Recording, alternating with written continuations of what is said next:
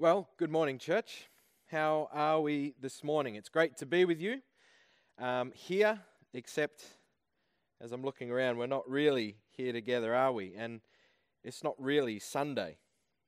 In fact, it's Saturday afternoon, and you're probably watching this at home on your couch in your pajamas. Perhaps I might even be sitting down at home in my pajamas watching this. That's sort of a little bit mind-blowing for me. It's all a little bit weird, isn't it? You know, it certainly might be a whole lot more convenient meeting together like this, but it shouldn't be. We shouldn't be comfortable. This isn't the norm, and nor should it be. You know, I've recently been thinking about the idea of what it means to be an embodied community, an actual physical community that comes together to worship each week through singing, through prayer, through the reading and teaching of Scripture, through participating in communion together and acts of love. And I've been thinking about what that says to the world and what that says to us. You see, the church, when we actually meet together physically, displays inwardly to each other and outwardly to the world the incarnate Christ. If people want to know what Jesus looks like, they look to his body gathered. When we are together, we announce that we are Christ's body, his embodied, his tangible community here on earth. And we display to the world that Christ lives here. We also display to the world that humanity matters, so much so that Christ became human and died.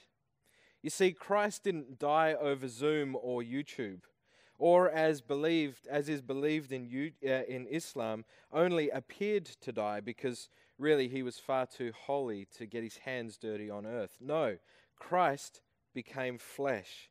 He got his hands dirty.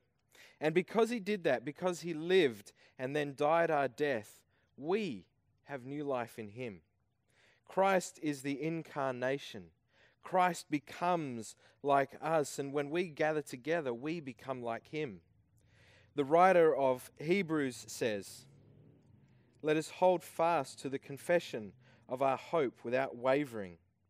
For he who promised is faithful, and let us consider how to stir up one another to love and good works, not neglecting to meet together, as is the habit of some, but encouraging one another, and all the more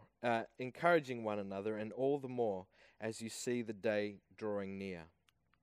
Obviously, we have to meet like this for now. But let's not get too comfortable. Let's not think we've progressed to a new level of spirituality. Let's not think that we've advanced into a new superior faith where we don't actually have to touch hands and get dirty. Rather, let's long and pray for the day when we're back together, plain old meeting together face to face, displaying to the world Christ's embodied community. Let's look forward to these chairs being filled, a day when the preacher is no longer looking at a camera, but we get to see each other face to face. Let's look forward to that day. Let's pray. Our loving Father, we want to thank you. Thank you that even though we are apart, if we call you Lord, we are together. Lord, we long for the day when we are together again in the flesh and we can see each other face to face. And Lord, more than that, we long and hope and pray for the day when we see you in the new heavens and the new earth, in the flesh, and we get to be with you, united fully with you. Lord, we just want to pray today as we look at the book of 1 Corinthians. Speak to us, challenge us, encourage us, help us to live lives that are transformed, that are being renewed through the power of your Spirit. Lord, speak to us today through your word. In Jesus' name, amen. Now, today we're looking at the church in Corinth and Paul's first letter to that church. And so before we go any further, let's read that passage together. It's quite a long one, so just, sit down and let's look at it together. It's from 1 Corinthians chapter 1, verse 10, and we go right through to chapter 2, verse 5. So let's read. I appeal to you, brothers, by the name of our Lord Jesus Christ, that all of you agree, and that there be no division among you, but that you be united in the same mind and the same judgment. For it has been reported to me by Chloe's people that there is quarreling among you. My brothers, what I mean is this, that each one of you says, I follow Paul, or I follow Apollos, or I follow Cephas, or I follow Christ. Is Christ divided? Was Paul crucified for you? Or were you baptized in the name of Paul? I thank God that I baptized none of you except Crispus and Gaius, so that no one may say that you were baptized in my name. I did also baptize the household of Stephanas. Beyond that, I do not know whether I baptized anyone else. For Christ did not send me to baptize, but to preach the gospel, and not with words of eloquent wisdom, lest the cross of Christ be emptied of its power. For the word of the cross is folly to those who are perishing, but to us who are being saved, it is the power of God. For it is written, I will destroy the wisdom of the wise, and the discernment of the discerning I will thwart. Where is the one who is wise? Where is the scribe? Where is the debater of this age? Has not God made foolish the wisdom of the world? For since in the wisdom of God the world did not know God through wisdom, it pleased God through the folly of what we preach to save those who believe. For Jews demand a sign and Greeks seek wisdom, but we preach Christ crucified, a stumbling block to Jews and folly to the Gentiles. But to those who are called, both Jews and Greeks, Christ, the power of God and the wisdom of God. For the foolishness of God is wiser than men, and the weakness of God is stronger than men. For consider your calling, brothers. Not many of you were wise according to worldly standards. Not many were powerful. Not many were of noble birth. But God chose what is foolish in the world to shame the wise. God chose what is weak in the world to shame the strong. God chose what is low and despised in the world, even things that are not, to bring to nothing things that are, so that no human being might boast in the presence of God. And because of him you are in Christ Jesus, who became to us wisdom from God, righteousness and sanctification and redemption, so that as it is written, let the one who boasts boast in the Lord. And I, when I came to you, brothers, did not come proclaiming to you the testimony of God with lofty speech or wisdom. For I decided to know nothing amongst you except Jesus Christ and him crucified. And I was with you in weakness and in fear and much trembling.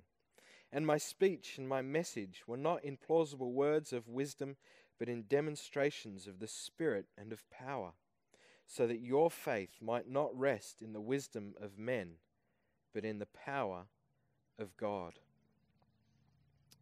Now, I have to admit that the book of 1 Corinthians, now, both Paul's letters to the Corinthians are great, but I really love 1 Corinthians the most. In fact, I might be as bold as to say that the book of 1 Corinthians is perhaps my most favorite book in the whole Bible.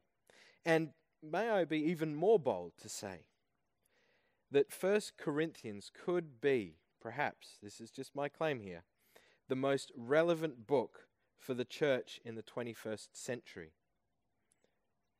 And if not in the 21st century, at least in our current cultural climate. I know that's a bold claim, but let me put forward a little bit my defense.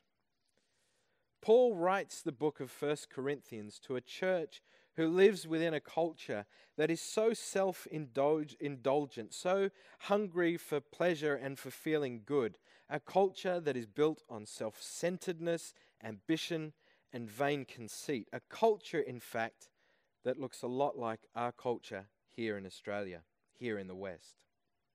And the problem that Paul points out to the Corinthians is that they are being influenced by the culture around them. They're starting to look like that culture, as opposed to the reverse, or the culture, their Christian church culture, influencing the culture around them. Now, it's quite a pertinent message for us as a church today. And so Paul's observations in the letter, or in this letter to the Corinthians, can at times can come pretty close to home for us. But the beautiful thing with this letter, and the thing that makes it my favorite, and makes it so relevant for today's church, is how the gospel of Jesus, the crucified and risen Messiah, so profoundly and yet so simply speaks to all the problems facing the church. In this letter and in today's passage, Jesus is the answer. Quarreling and division, Jesus. Sexual immorality and problems surrounding marriage, Jesus.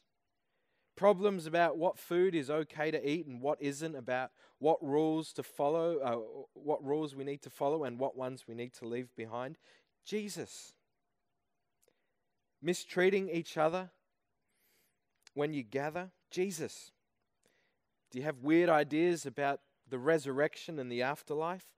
Jesus. This letter so beautifully demonstrates that the good news of Jesus is the lens through which everything in life, and I mean everything, is now to be viewed through.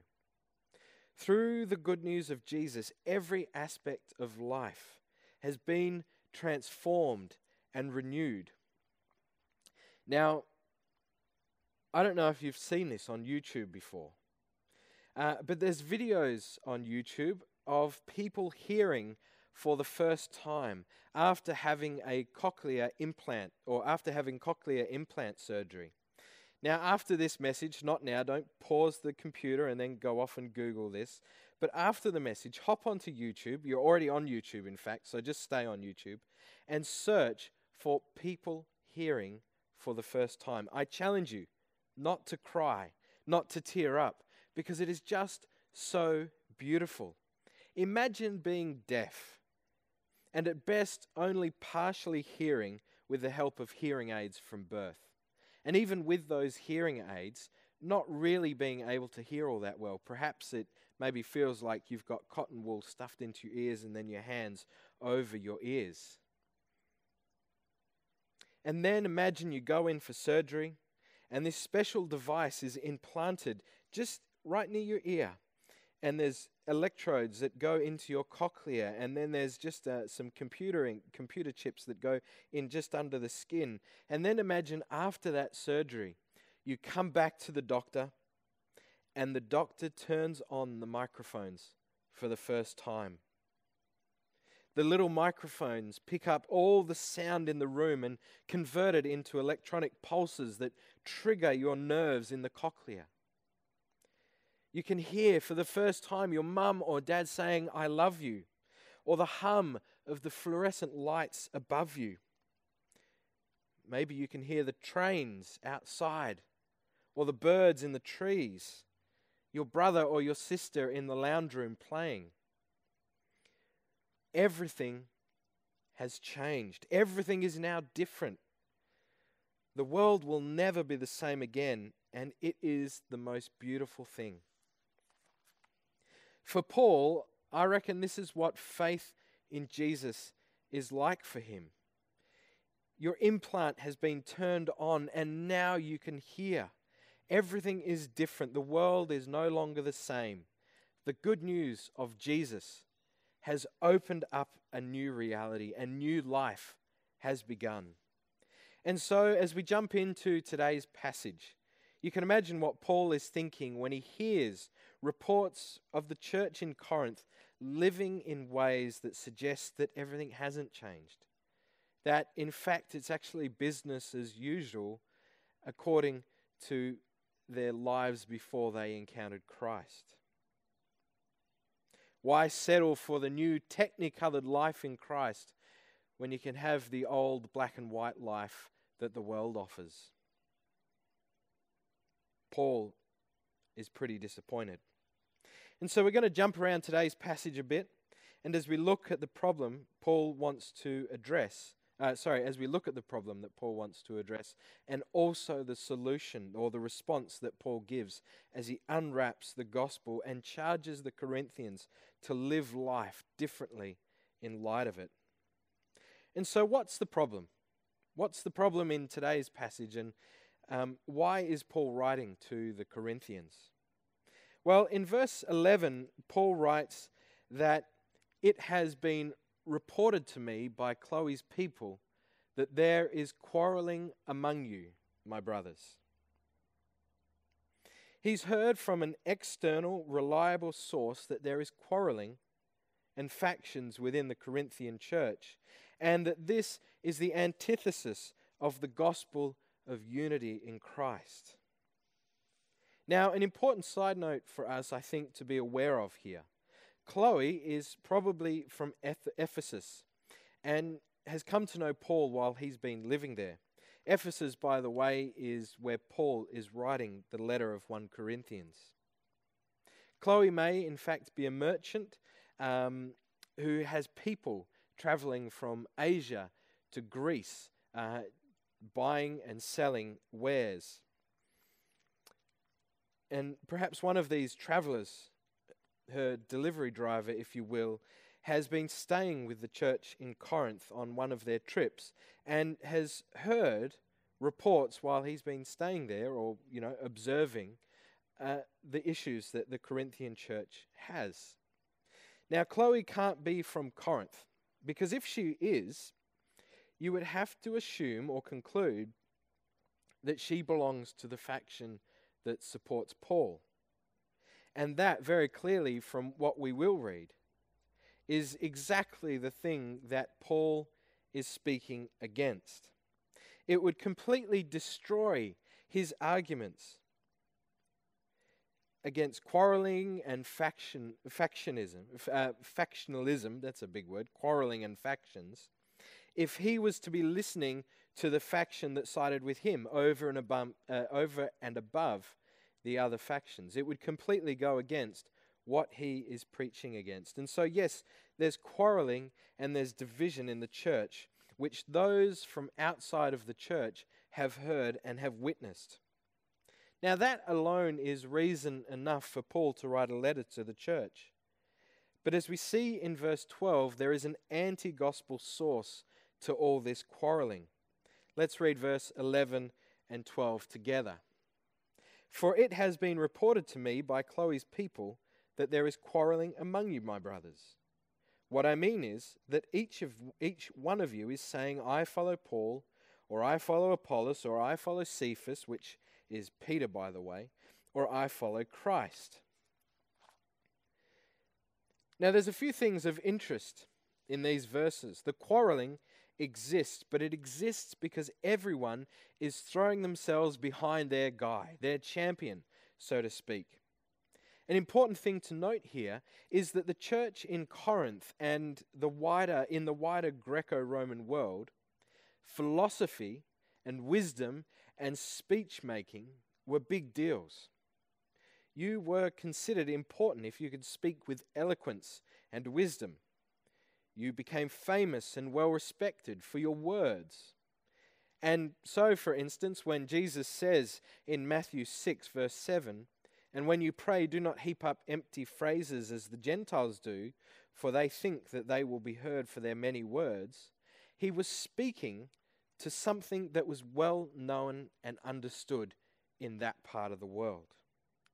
The Gentiles loved to talk, not necessarily because they had anything to say, but rather it provided an opportunity for them to puff themselves up and flutter around like peacocks, saying, look at me, look at me, look at how important I am.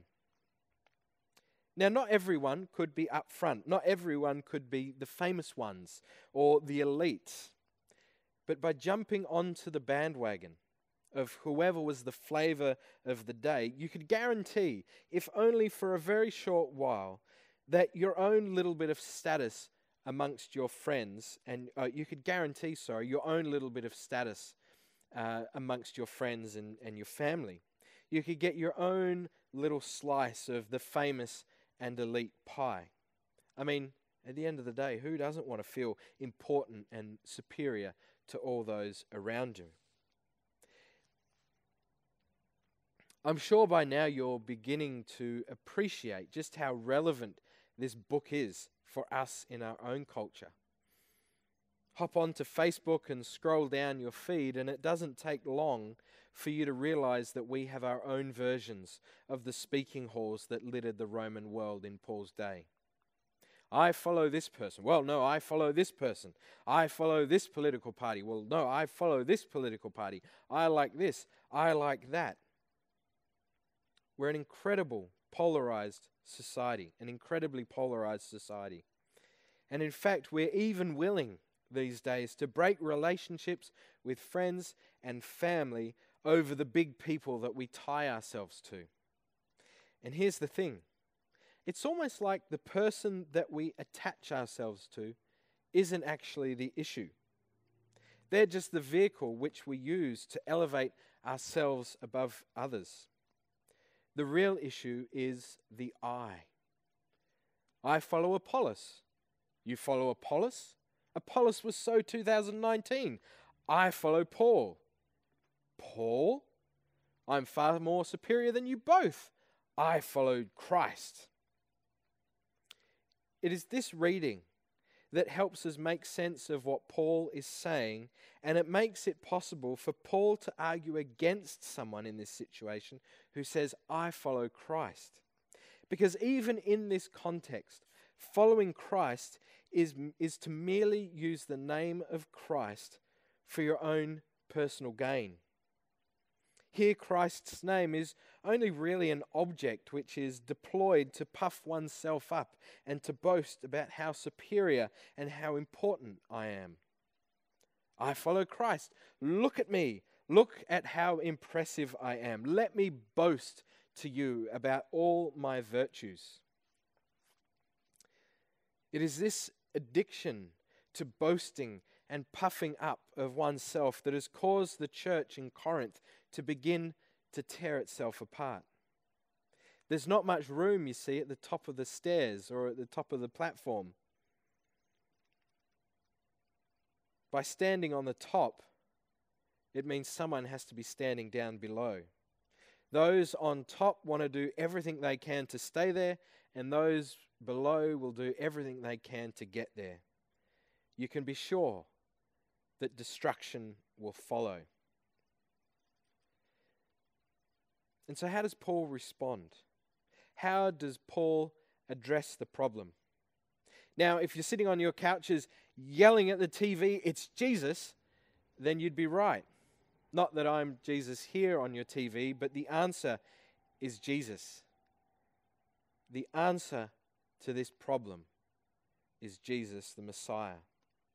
Now, Paul responds with the good news of Jesus. He puts on his gospel glasses, or more importantly, he perhaps takes his gospel glasses off and gives it to the Corinthian church and says, look at this new reality. Hear like it's the first time you've ever heard. See for the first time like you've never seen before. The cross of Christ is the answer. The cross of Christ. The foolishness of God was the answer. In chapter 2, verse 1 to 5, we read, And when I came to you, brothers, when I came to you, brothers, did not come proclaiming to you the testimony of God with lofty speech or wisdom. For I decided to know nothing amongst you except Jesus Christ and Him crucified. And I was with you in weakness and in fear and much trembling. And my speech and my message were not in plausible words of wisdom, but in demonstrations of the Spirit and of power, so that your faith might not rest in the wisdom of men, but in the power of God.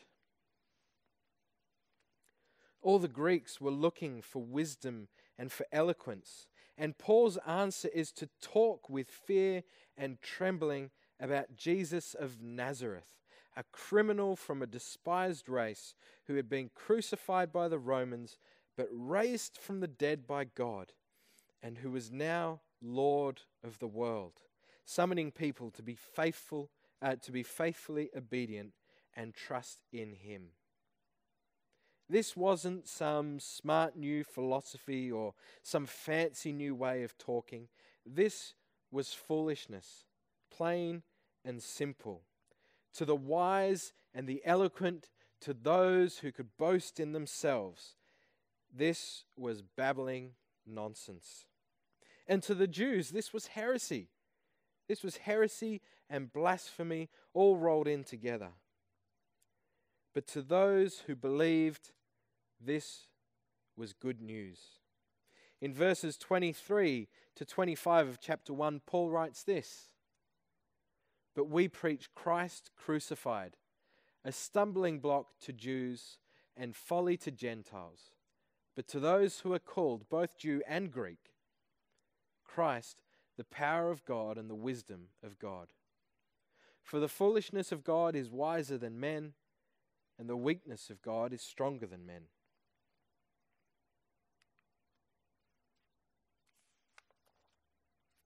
In the cross was God's true wisdom at work.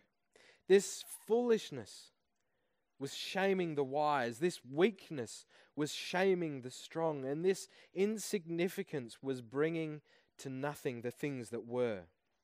Everyone in Corinth was trying to puff themselves up, trying to give themselves significance and worth and status. What on the outside may have looked impressive, according to the gospel, was just emptiness and bitterness and division. The world's wisdom on offer in Corinth was a short-lived facade compared to the foolishness of the cross. What was on offer to those who believed was new life in Christ. In verses 26 to 31 we read, "For consider your calling, brothers. Not many of you were wise according to worldly standards, not many were powerful, not many were of noble birth. But God chose what is foolish in the world to shame the wise. God chose what is weak in the world to shame the strong. God chose what is low and despised in the world, even the things that are not, to bring to nothing the things that are, so that no human being might boast in the presence of God.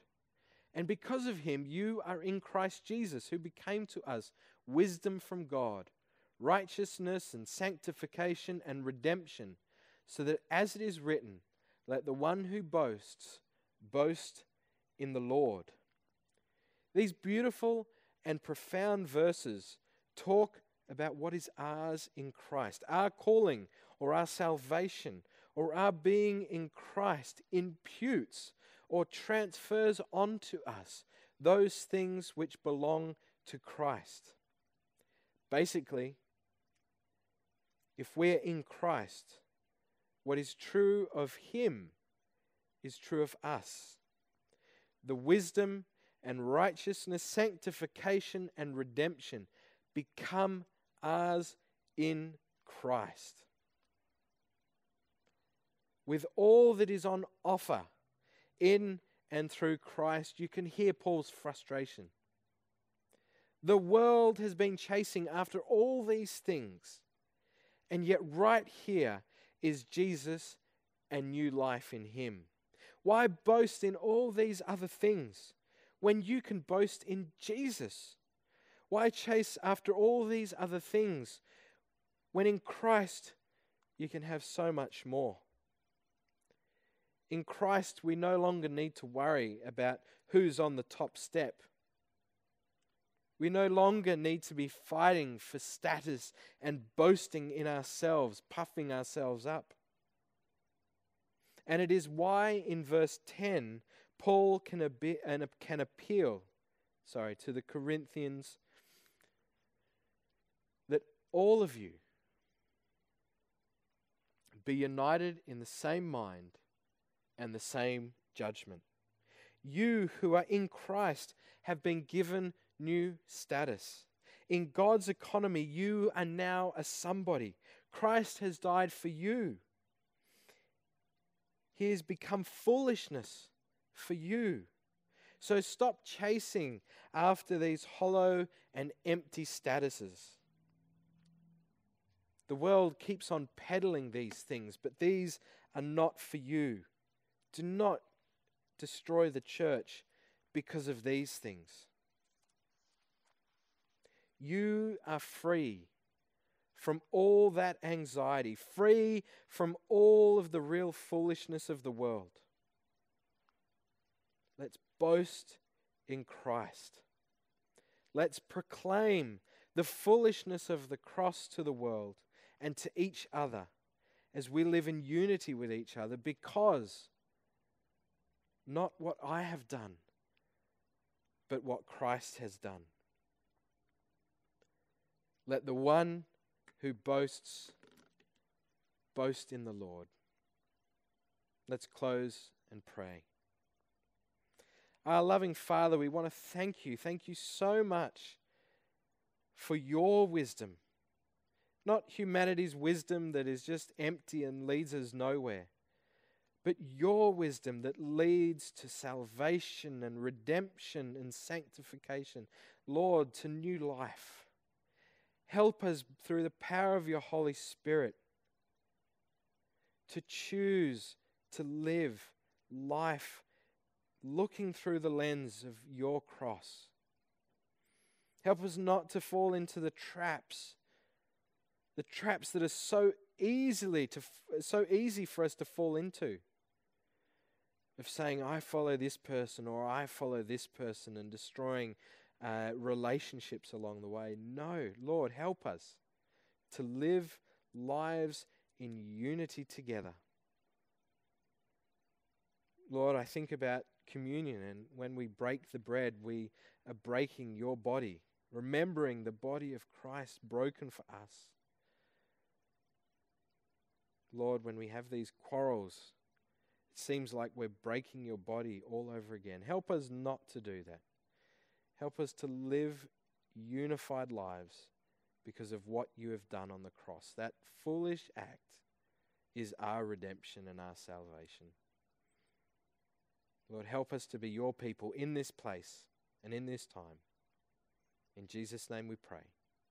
Amen. Thank you, everyone.